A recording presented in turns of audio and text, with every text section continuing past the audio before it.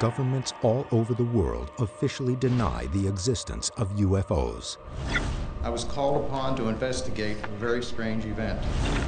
A thick cloak of secrecy has been drawn over most encounters, especially when it appears that an unidentified craft has apparently compromised national security. Nothing in my training prepared me for what I was witnessing. But some cases have proved too big and too well documented to cover up, as in the case that's become known as Britain's Roswell. There was a bright light emanating from an object on the forest floor. Two strange encounters of the same mysterious lights on 2 consecutive nights in 1980 There's something very, very strange. send American Air Force troops in Britain scrambling to find out if they're under attack. We've taken a whole new look with new witnesses. We've suddenly reopened this entire case. What made highly trained, no-nonsense military men It was my intention to go out there and just put it all to rest. believe they may have been in contact with a UFO? This is unreal. The team from UFO magazine analyzed newly discovered evidence using the latest technology Take a waypoint! and reached some controversial new conclusions. I think it's safe to say, For the first time on television, definitive answers about whether U.S. forces actually witnessed UFO landings at Bentwaters Air Force Base in December of 1980. This is case number 80101, Military versus UFOs.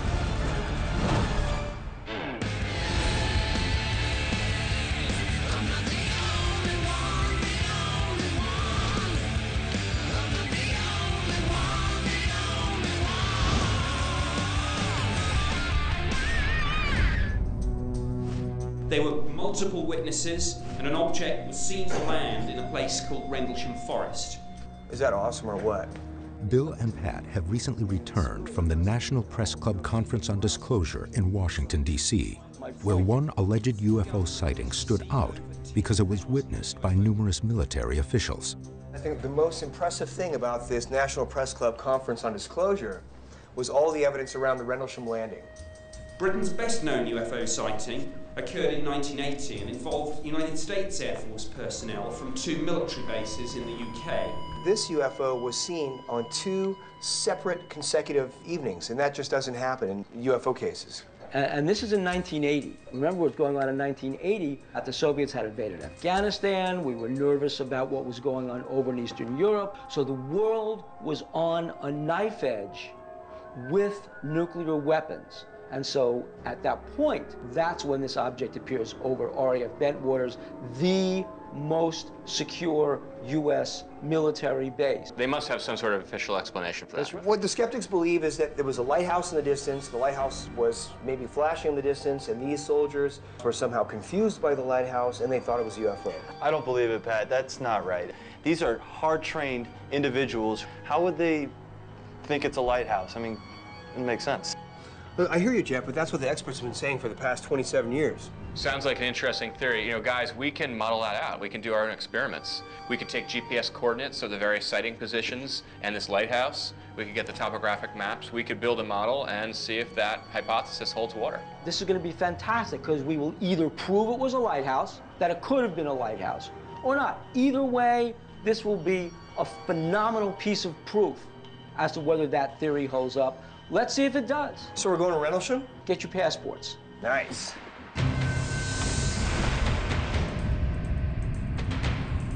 The team travels to RAF Bentwaters, a U.S. Air Force base in England, located approximately 85 miles northeast of London and adjacent to Rendlesham Forest. Nick, tell us about the famous Rendlesham incident. Nick Pope joined the Ministry of Defense in 1985. Between 1991 and 1994, my job was to investigate UFO sightings for the government to see whether there was evidence of anything of any defense significance. The UK's Ministry of Defense has investigated UFO cases dating back to 1967. But UFO military encounters across the world date back even further. 1948, United States. Captain Mantell of the Kentucky Air National Guard chases a reported UFO Minutes later, he is killed when his jet crashes. 1956, England. Radar operators at RAF Lakenheath track multiple unidentified objects traveling at speeds of up to 12,000 miles per hour. Now, Project Blue Book, the United States research effort, described this as arguably one of the best radar visual cases in the files. According to Project Blue Book, the object outmaneuvers a Venom NF-3 jet interceptor. Pilots report seeing glowing lights, seemingly under intelligent control. The incident was investigated at the time, but once the air traffic controllers had been interviewed, the pilots had been interviewed, the statements taken, really, this ended up just as unknown. 1989, Belgium. Bierset Air Force Base detects something on radar. 19 police officers spot the craft. One of the witnesses records it on video.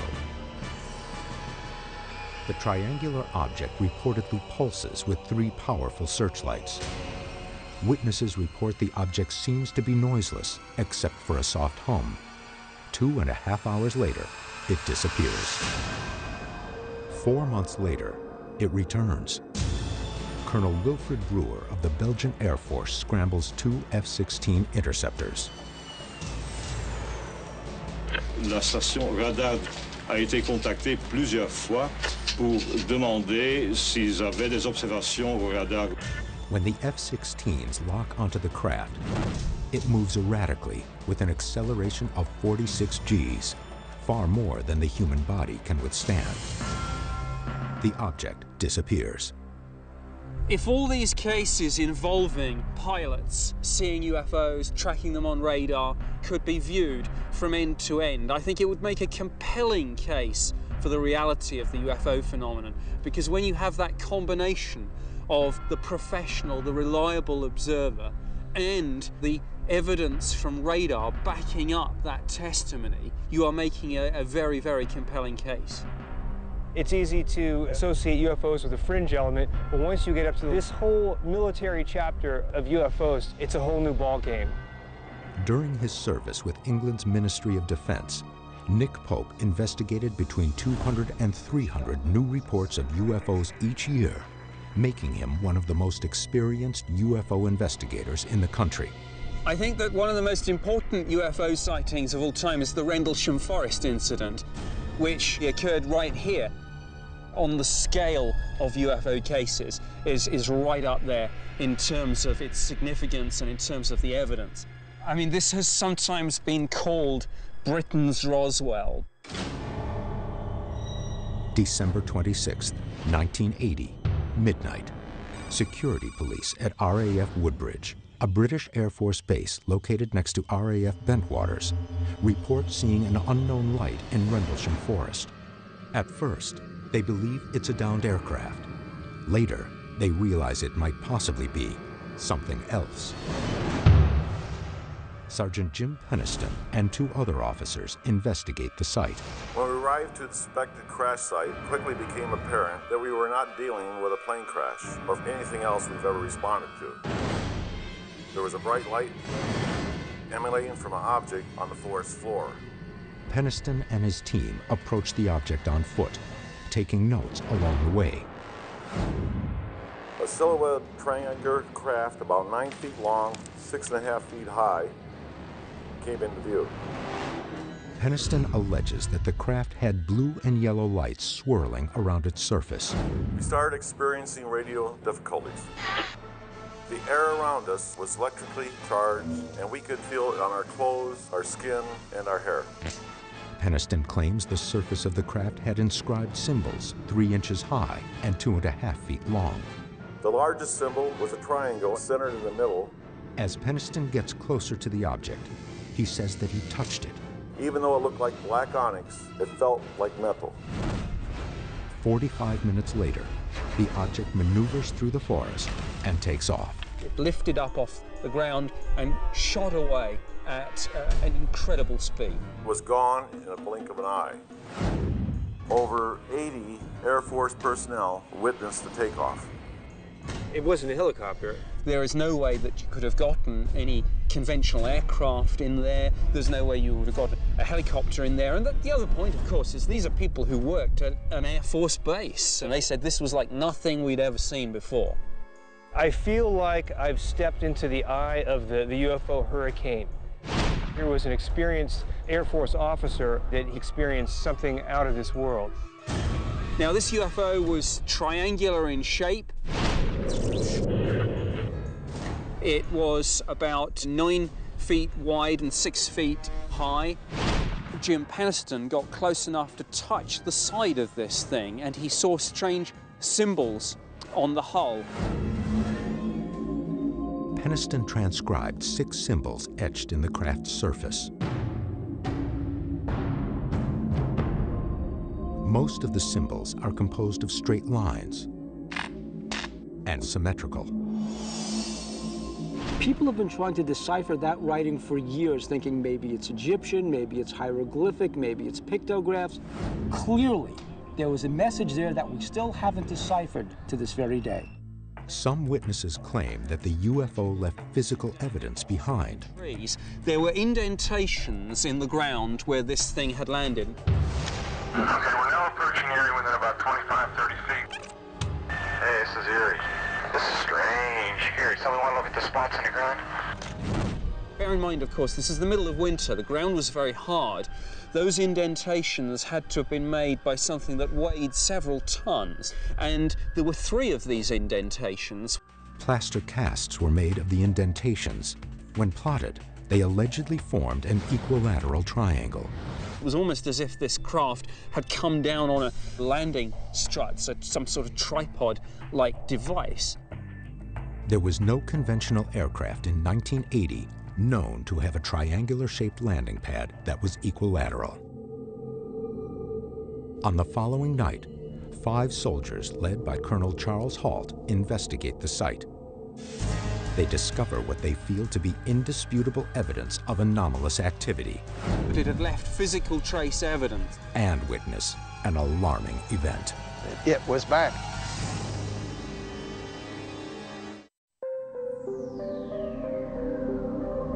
December 26, 1980, midnight.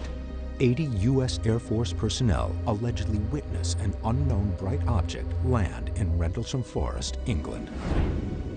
Not just had this UFO been seen by these trained, reliable military witnesses, but it had left physical trace evidence. It had left indentations in the ground where it had come down.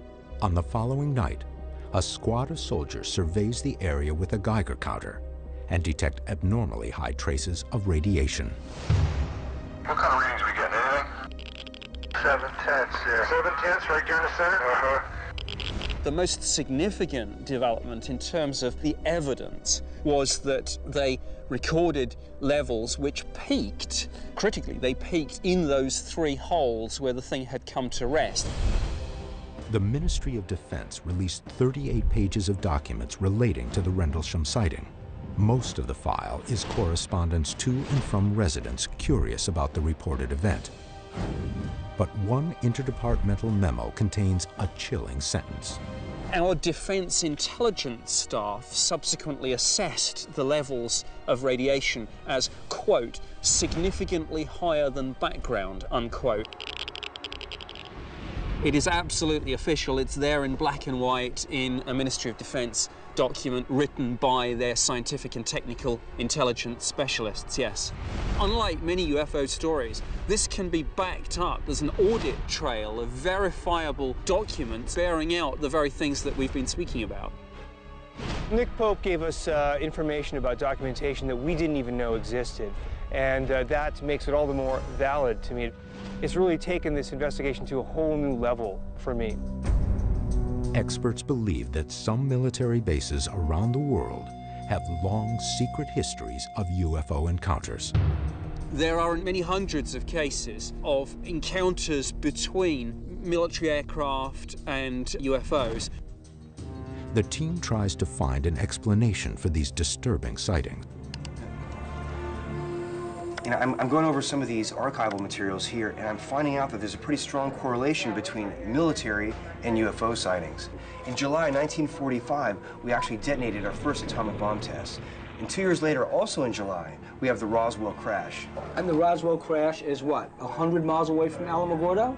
Ever since 1947, there has been a correlation between possible UFO sightings and the testing, manufacturing, and storage of nuclear weapons.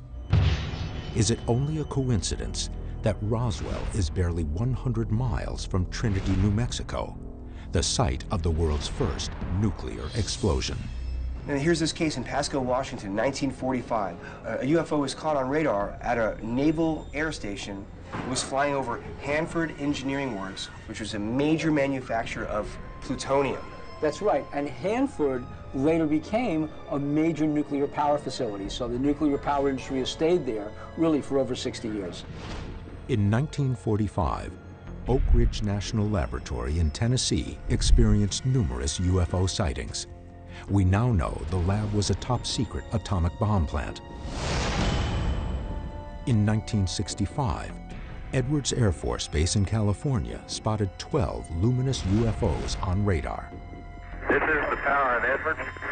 We have an object now. We have some confirmed reports of unidentified flying objects in your area. Unidentified flying saucers? They have been confirmed on radar. F-106 interceptors made visual contact. I have another red light moving very rapidly. It's flashing white and green. Definitely isn't an aircraft. The F-106 jets carried Genie nuclear-tipped rockets with its weaponry. Did this nuclear technology trigger a UFO visit? If there's a link between UFOs and nuclear weapons, I mean, what do you think is going on? Are they spying on the technology? Are they interested in nuclear technology? Or maybe they're trying to prevent nuclear technology? I think they are monitoring us. I think they are spying on us. But the big point is this, that every time you see UFOs that are invading the airspace over nuclear weapons facilities that are highly sensitive military installations, they don't even bother to be stealthy because they are entering our airspaces with such impunity over these nuclear weapon sites, they don't even care if they're being seen or not. Strange to be back here. This was the hut row here where weapons were stored in the ATF fire team facility down there. Colonel Halt served as Deputy Base Commander at Bentwaters during the UFO sighting at Rendlesham Forest. He will neither confirm nor deny the presence of nuclear weapons on the base. You have to imagine, he's the guy who was sitting with his finger on a nuclear button, even though he can't say it, because you can't talk about American nuclear weapons on UK soil. A key security component of the base is the watchtower, located just to the north of the hot row. It provides a view of the entire area and the Rendlesham Forest site. The team meets Gary Heseltine, a former Air Force policeman with experience in securing nuclear sites. I've long been fascinated by the Rendlesham Forest case because between 1983 and 1989 I served in the Royal Air Force as a police officer, and on 2 nuclear facilities you always had a high tower. The significance of the tower was that it was above the tree line and it had a 360 view.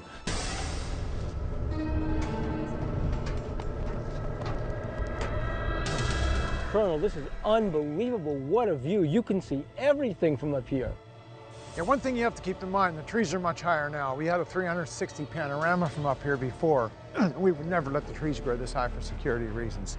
And from here, the tower operator had a fantastic view of everything for miles around. So if somebody were up here, he could see everything that was going on over in that area that night, on both nights. But with somebody up here? This type of tower would have to be manned 24 hours a day, 365 days a year.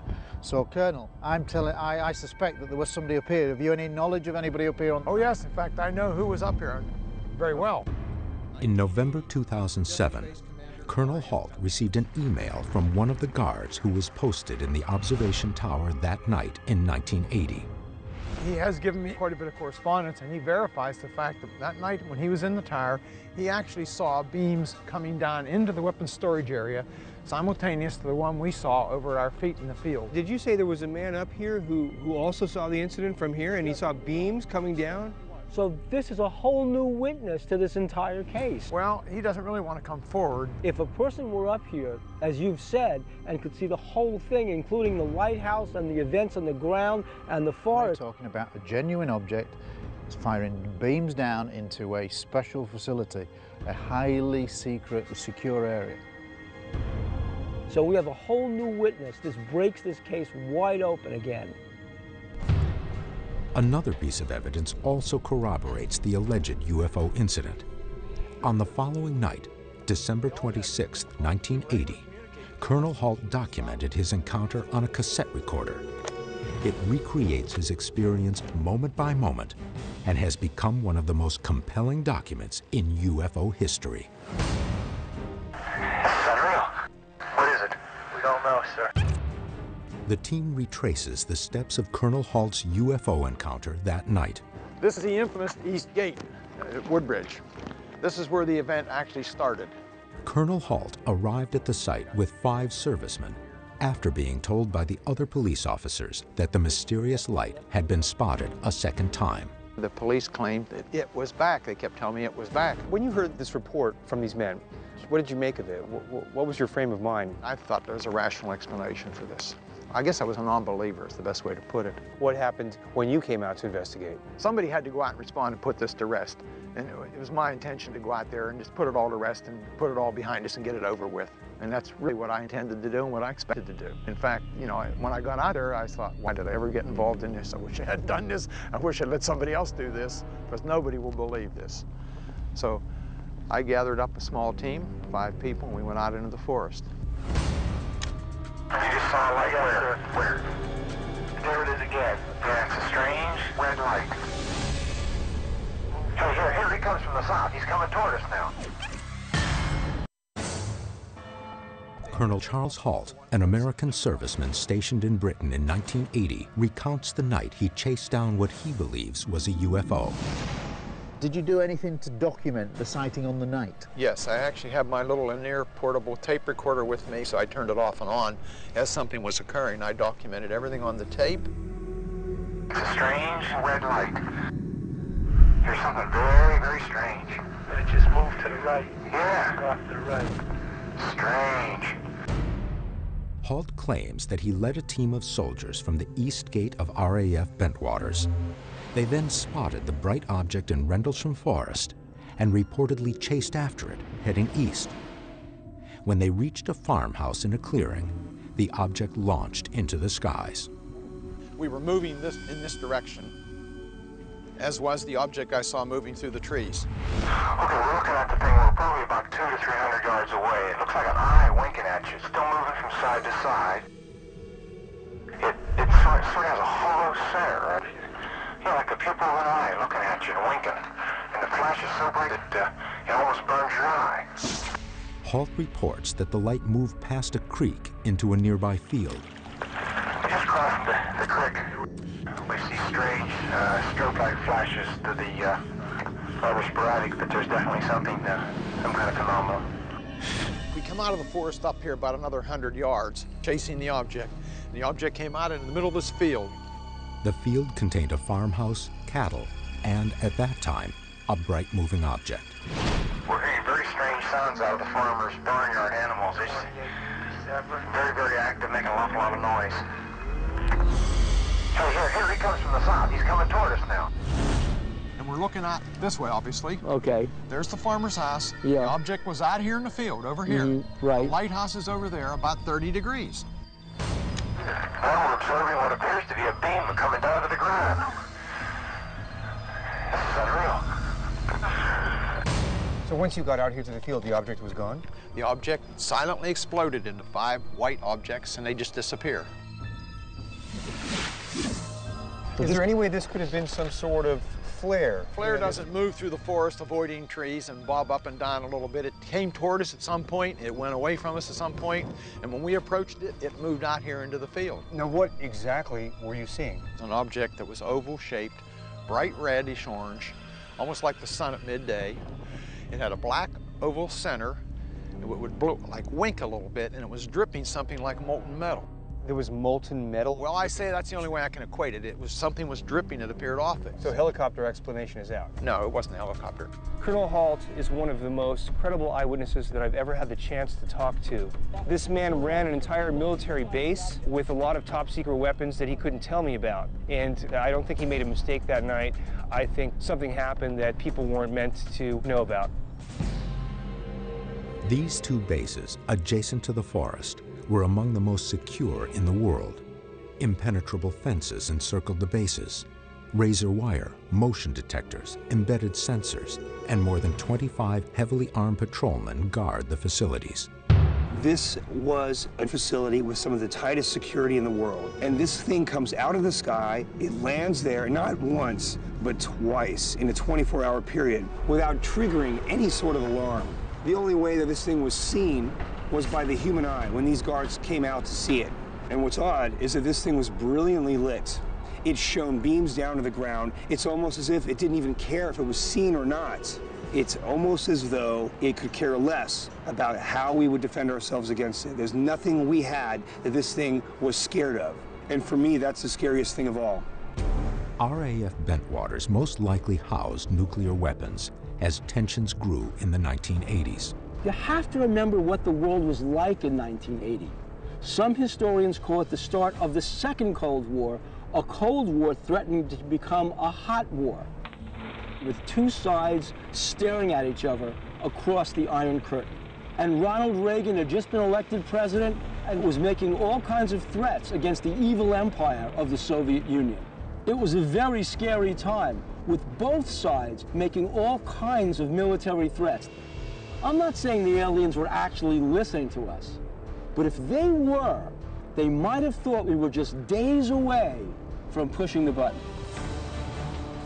And here, a UFO came over a nuclear weapons base, was beaming shots of light down on nuclear weapons. I guess maybe scanning the weapons. It interfered with the base operations, interfered with the radios. They scrambled the security team. The UFO actually lured the security team off the base. So the Americans freak out. They shut it down. They do nothing. They don't want to talk about it. The United States hasn't investigated UFOs since Project Blue Book ended in January 1970. But to this day, Britain's Ministry of Defense does, as unidentified objects might pose a threat to British security. Strangely, Colonel Halt, an American, was not interviewed or debriefed by British authorities. There was nothing like this had ever happened before. All previous UFO sightings were just lights in the sky, really. The Americans kind of hope that the British will deal with it, and the British hope that it's an American problem, and that if anyone says nothing, hopefully the whole situation will go away. British and American authorities simply advised Halt to send a memo to the UK's Ministry of Defense about the events in the forest. But 2 days prior to Colonel Halt's submission of his memo, another inexplicable event occurred. An event that left local resident and forester Vincent Thurkettle puzzled and disturbed. I lived in a cottage just over there. I was out chopping wood. Thurkettle lived and worked in Rendlesham Forest at the time of the sighting. Between Christmas and New Year, a car pulled up, two young Englishmen got out, say 25 years old, in suits, came and talked to me. And what they were asking was, they said, "We've heard of red lights being seen in the forest." Who were these mysterious men? And how did they know of the UFO event before Colonel Halt released the information? It sounds to me like Vincent was actually visited. The team uncovers some alarming answers. A few days after the UFO incident, two strange men interrogated the residents of Rendlesham Forest in Britain. No one knows who they were or what they wanted. A car pulled up, two young Englishmen got out, say 25 years old, in suits, came and talked to me. And what they were asking was, they said, "We've heard of red lights being seen in the forest. And were you out last night?" I said, "No." They said, "Did you see anything? Do you know anyone?" And I said, "No." And then they just closed the conversation down and went. What's really exciting is this new information about Vincent Thurkettle being visited by some kind of men in black. He did mention that 2 Englishmen in black suits in a black car visited him. It almost sounds like a cliche, but it sounds to me like Vincent was actually visited by the men in black. UFO researchers recognize Thurkettle's encounter as a classic Men in Black scenario. Frequently, after a UFO sighting, witnesses are reportedly visited by 2 men who question them about what they saw. 2 young British guys interviewed me, and I later found out they interviewed everyone in the area to check if we were out that night and if we'd seen anything. Who do you think they were? Were they journalists? Were they Well, if they were journalists, they never published. And what's fascinating about that is Colonel Hart hadn't even written his letter. The letter that blew everything up and supposedly informed the British about it, he hadn't written that letter. This case has been investigated for decades, right? And this is the first time I've heard anything about this Men in Black. This is a huge piece of the puzzle we're talking about here, so I need to go talk to Colonel Halt about this. I have a feeling he might be able to tell us a little bit more about it. Vincent told me that he was visited by 2 young men in black suits who questioned him about the incident. But the thing is, how would they know about it, as your memo hadn't been released yet? I don't know who they were. It was done discreetly, I know that. I do know that the airmen involved were questioned under very mysterious circumstances by people that they didn't recognize, and some of them were British. It's a really big deal. As a Department of Forestry employee, Vincent Thurkettle is an expert on the Rendlesham Forest area and feels that Halt's sighting of a UFO was no sighting at all. This guy knows that forest, and he's trying to tell me that he really didn't find anything unusual in the area where the UFO supposedly landed. His argument is convincing that maybe it was the lighthouse. 6 miles away from the reported UFO landing site sits Orford Ness Lighthouse. Skeptics claim that its 3,000-watt beam of light is what the servicemen mistook for the UFO. It's sort of like a pupil of an eye looking at you and winking. And the flash is so bright it almost burns your eye. If we don't believe they were looking at the lighthouse, then we have to believe that they were watching a UFO which was pulsing at the same interval as the lighthouse and was, less bright than the lighthouse, and yet on Colonel Halt's tape, he makes no mention of it. Now, Vincent also said that the duration of the strobe on the lighthouse was every 5 seconds, and it seemed to coincide with you making entries on your tape recorder every 5 seconds. Is that a coincidence? Let me show you something. I have the tape recorder here with me. It's a small linear. The tapes are 20 minutes in duration, so there's no way I could have kept the tape running the whole time. I must have stopped that tape 100 times. And it's very simple to do. If you look, there's just a simple slide switch. I was going click, click, click, click the whole time we were out there because I didn't want to run out of tape. Well, there it is. Hey, I see it too. What is it? We don't know, sir. Yeah, it's a strange, small red light. It looks to be maybe a quarter to half mile, maybe further out. 6 weeks later, Thurkettle inspected the 3 indentations the UFO supposedly made in the field. So I'm going through the woods now, Hart's going, really excited, and then we got to an area where there was a ring of sticks over a glade in the sort of bracken, this brown dead stuff around us, and he said, this is it. As I looked at it, I said, but these are rabbit scrapes. Now, Vincent also had something to say about the indentations in the ground. He's of the opinion that they were rabbit scrapings. Keep in mind, a day or 2 after the incident, someone in the security police squadron, I'm sure, went out there and created at least 1, if not 2 false sites, and they put a lot of sticks in the ground around it. Why would someone do that? To mislead people, perhaps? I don't know. So maybe Vincent was looking at the wrong site. I don't know what he looked at, but he said it was 6 weeks later when he went out.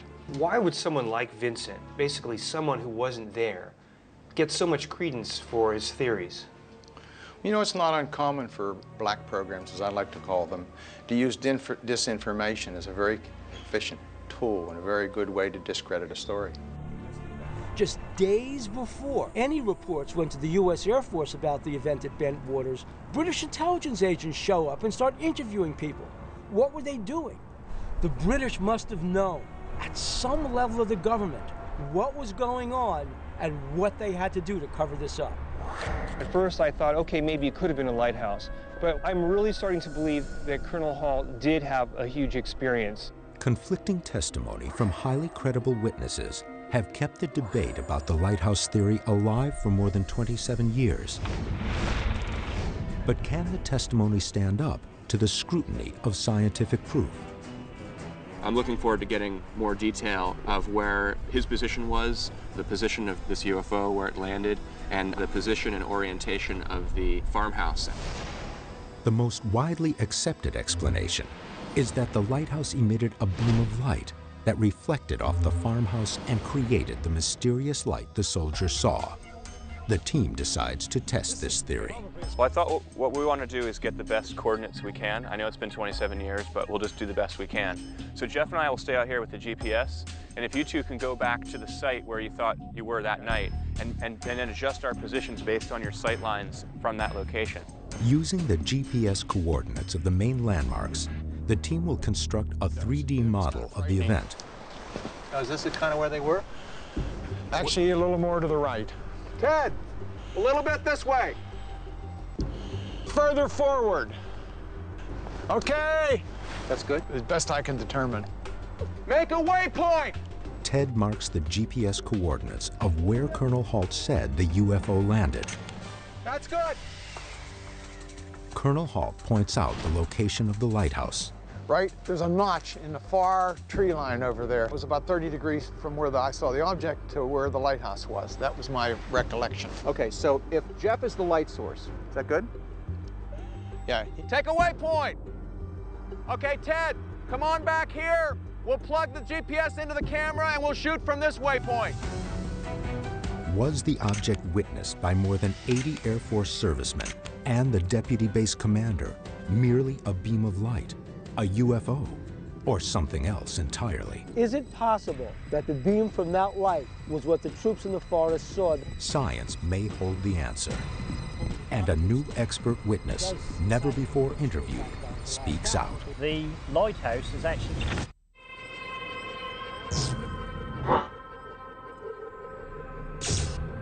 Experiments producer John Tyndall has created a model of Rendlesham Forest to determine what the military officers witnessed. Was it a beam of light or a UFO? Well, remember we were in Rendlesham Forest in England. We took GPS coordinates and photographs as well. This was the view from where Colonel Halt was standing that night. And with that and the photographs, we've been able to recreate to scale exactly what was happening there. And what we want to do is prove and or disprove two different points. The first point is, can a lighthouse 6 miles in the distance have any sort of effect on the face of that farmhouse? Second, can the UFO have an effect on the face of that building? What the colonel was saying was he was actually seeing reflections coming back from the windows. So in that miniature, we put some little dental mirrors in there actually to aid us in doing the reflection. Never before has somebody actually geometrically set up the angles of sight between the lighthouse, the farmhouse, the clearing, and the forest. So where was Colonel Halt's line of sight now? Right over here. This is the position where he was standing, and we've set this up as a line of sight so we can get the exact angle to the lighthouse or the windows in the house. I see it. Jeff, why don't you bring the magic UFO wand in, and we're going to approximate it in that area. That position where Jeff has that light is where Colonel Halt said this UFO had landed. I can see the reflection in the window from his point of view, and what's interesting is that the lighthouse is a separate light entirely, not reflecting in the window. Because there is no reflection from the lighthouse to this, into this line of sight. You see the light directly, but you don't see any reflection. But I don't understand how the lighthouse even plays into this. That's a very good point. The lighthouse is almost over the horizon, and it's just a very strange idea that experienced servicemen would get excited about a lighthouse in the distance. There it is again. Yeah, it's a strange red light. There's definitely something there, some kind of phenomenon. The second experiment was, where must there have been a light source in order to create a reflection off the windows of the house and into Colonel Halt's eyes? I'm seeing a reflection on the window from the object that's supposed to be the UFO. So a bright light reflecting off the UFO from that position would definitely make the house look that it was on fire, as if it were on fire. Right, that's what it behind the window. It's sort of like a triple one eye looking at you and winking. And the flash is so bright it almost burns your eye. I think it's safe to say that if there was a very bright light in the position that Colonel Halt observed there to be, the angle of reflection off of the house is just about optimal off those windows to get the brightest reflection back to the observation. I think basically we've just closed the door about Orford Ness being the source of the light that Charles Halt saw that night, whether it's a UFO, whether it's not a UFO, who knows what it is.